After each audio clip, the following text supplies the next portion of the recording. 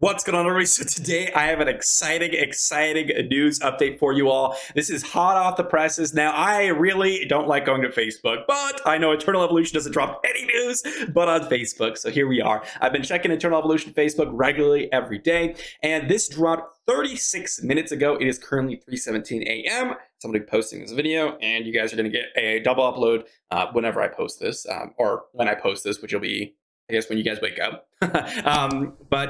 Skins are coming to the game, and the first skin is going to be Emma. Christmas skin design below. Let's check this thing out.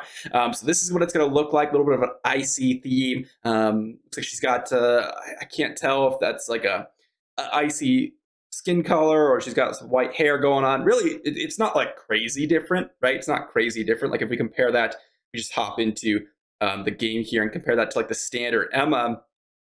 She looks very similar. She's got that icy theme to her, the Christmas icy theme.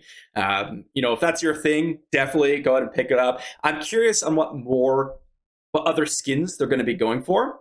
And if you want it, let them know in the comment section down below. Let them know that the skins are a great idea. I love this. Personally, this is one of my most favorite updates. And if there was anything that was going to get me to spend money in this game, it's this, okay? This may make me spend money in this game because I personally don't like spending money to progress in the game. I think it's a little bit unfun for me. I just don't like that.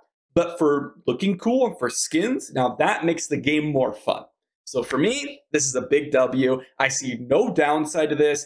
Even if they charge exorbitant prices for this, which I don't think that they will because they're generally pretty good about it. But even if they do, I don't see a downside. Obviously, there's some unreasonable numbers, which I won't pay for. But if they make this like a $5 skin, $10 skin, I think that's more in the reasonable range. Something like League of Legends, for those of you that might have played that game. I've spent decent money in that game.